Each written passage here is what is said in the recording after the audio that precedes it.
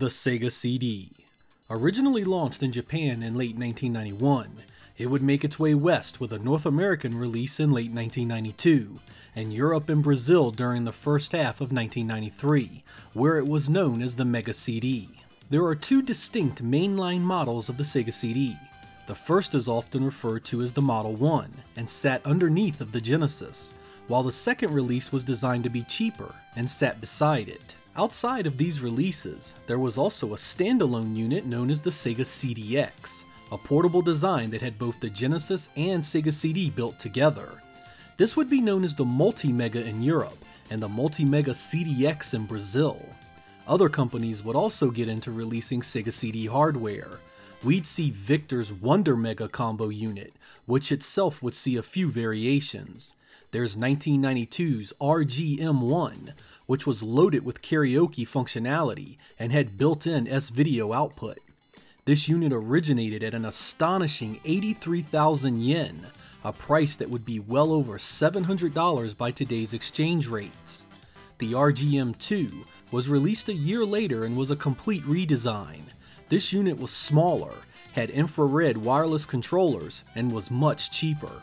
The RGM2 would make its way to North America in 1994, though it would lose the wireless controllers, the S-video port, and was renamed the JVC XI. There was a revision to this design released shortly after that removed the 9-pin AV port, breaking 32X compatibility in the process. In 1993, Pioneer would release the Laser-Active Laserdisc player. This behemoth had the ability to be upgraded with add-on modules, one of which supported the Sega Genesis and Sega CD software. It also allowed the use of Mega LD software, or games that would play on the Laserdisc format. This thing was crazy expensive when it launched, going for nearly $1,000 for the base unit. The weird and wonderful versions of the Sega CD didn't stop at the Laser-Active, and in 1994, Iowa would release the CSD G1M, or commonly referred to as the Iowa Mega CD. This strange design was actually a portable CD and radio player, which had the ability to dock with a specially designed add-on that added Sega Mega Drive and Mega CD compatibility. It's rare as hell, was only released in Japan, and when one does pop up for sale, it often goes for crazy money. The hardware of the Sega CD was designed to complement the Genesis. It adds another, faster Motorola 68000 CPU to assist the one already in the Genesis. It also adds sprite and background scaling and rotation effects, something the Genesis could not do in hardware itself. The Sega CD also added additional sound channels, and of course CD quality music. When a Sega CD game put together all the elements of its hardware, it could be something truly special. When it comes to the library of the Sega CD, its diversity and quality is often overshadowed by the poor performance of its hardware sales. Many will say Sega didn't support the add-on, leading to lowered consumer confidence. I don't agree with this, as the Sega CD would see over 200 games released in just under 4 years on the market. The device had dozens of games that were worth owning, and many more that were the best versions of popular multi-platform games. No, its library was nowhere near the size of a standalone console, but its games were meant to complement the Genesis library, and covering games and features the Genesis simply wasn't capable of pulling off on its own. But Sega was to blame for the overall negative public perception of the Sega CD. In the West, the entire advertising campaign was based around full-motion video games. While these games had an exciting appeal of being new, they were never accepted by the mainstream audience, and coupled with the incredibly high pricing of the hardware, simply wasn't enough to draw consumers in. Worse, the Sega CD's incredible sprite and background manipulation hardware was hardly ever used by Sega. Even when a game was released that should have shown off these features, it often never did. Digging a little deeper, another problem Sega had was the fact that many Genesis staples never made its way onto the Sega CD as unique releases. We'd see no dedicated Streets of Rage title, no exclusive Shinobi title. Hell, Sega never even brought over any of its Superscaler arcade games for a port. Where was Outrunners, Galaxy Force 2, or Jurassic Park? These games would have stood heads and tails above the software that was offered by the Genesis and Super Nintendo visually. The library wasn't complete shit as some would have you believe, however. There were dozens of multi-platform games that were best on the Sega CD at the time. Everything from Mickey Mania, with its expanded soundtrack and voice work, to Final Fight and its 2-player co-op and arcade-faithful content, to Earthworm Jim Special Edition and its added level, weapon, animation, and absolutely incredible music, to Batman Returns and its technically breathtaking driving stages and movie-quality soundtrack. Where the Sega CD truly shined was of course when a game was designed for it from the ground up.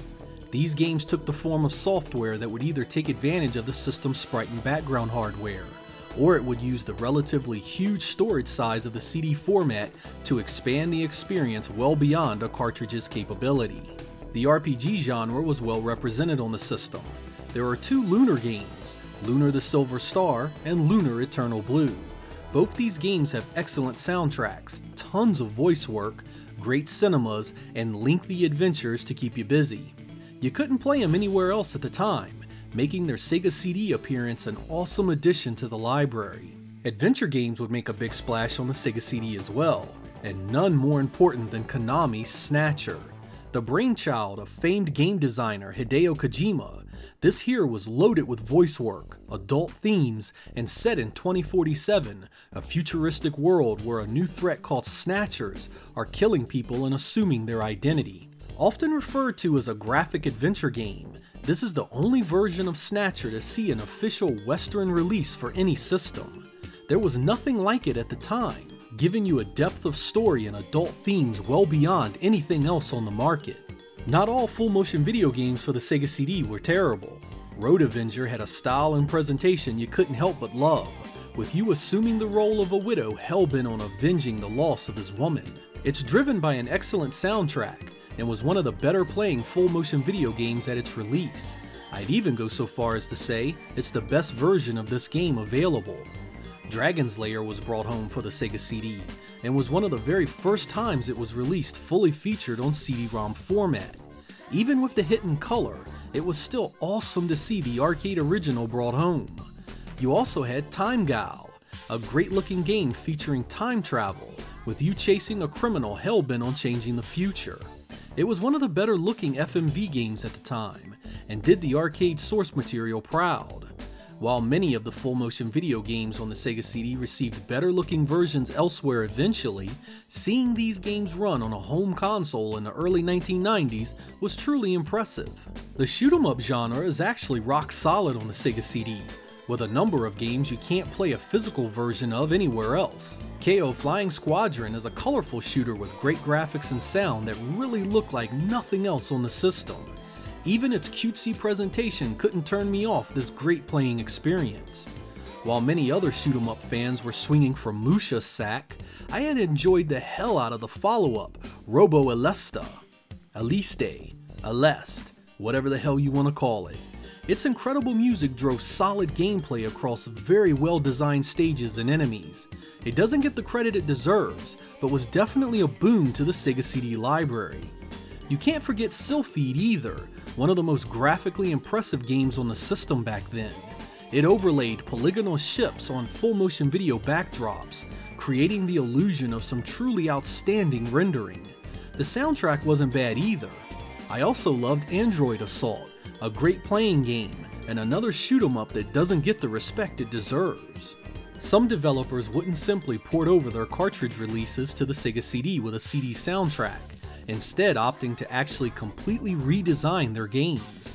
1993's The Terminator was one such title, and the Sega CD version was a near complete overhaul, with new graphics, stage design, weapons, cinemas, music, and much more. This side-scrolling run-and-gun was another excellent addition to the library, and proof original software of existing IPs could coexist on both the Genesis and Sega CD successfully. Even Sega themselves was smart enough to realize that their new mascot shouldn't simply be dumped on their add-on with improved music, and in 1993 the Sega CD would get a completely original entry, Sonic CD. Adding in a new dash mechanic, new time traveling stages, and truly memorable music, this was my favorite 16-bit Sonic game by a mile. Each stage was crafted to be explored instead of just blasted through at top speed. In fact, You miss the entire point of the time-traveling additions by not exploring the game fully. It also added bonus stages that used the Sega CD scaling tech, giving it a high-class feeling above the 16-bit entries. Eternal Champions would receive a ton of content added to the original release to the point where it felt like a completely different game. Titled Challenge from the Dark Side, Sega would add new moves, characters, finishing moves, and even new Senna kills, a brutally difficult kill where you would get to see your opponent meet his demise at the hands of his or her worst fear.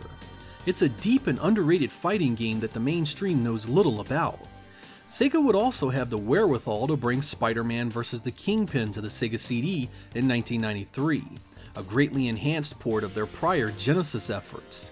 This one gets better stage design, improved graphics, and a much better selection of music. The ability to free roam the in-game map and choose your levels was an awesome change, and was yet another example of how simple little touches taking advantage of the Sega CD could add a ton to an existing experience. It may surprise some of you, but the Japanese Mega CD was the Sega CD's weakest market in terms of overall sales. Many games that were released in the West never saw a Japanese version, and strong Japanese exclusives were few and far between. I did enjoy its port of the Neo Geo classic Sengoku, however. Not being able to afford a Neo Geo back then, having access to this game at home was a huge win for me as a Sega CD owner. It of course wasn't perfect, but was solid enough to be more than just a curiosity.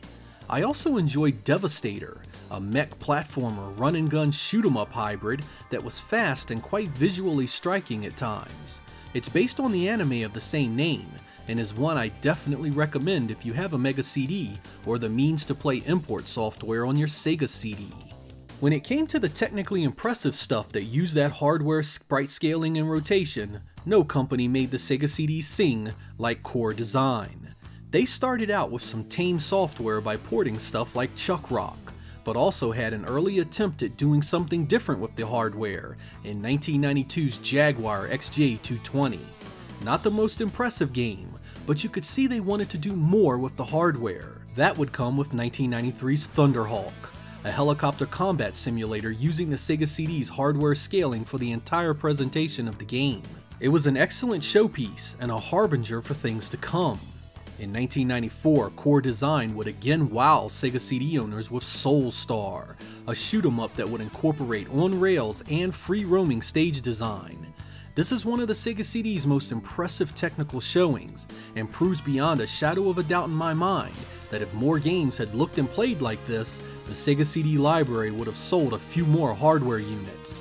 Core Design would also show up strong with Battle Core, a mission-based free-roaming mech shooter.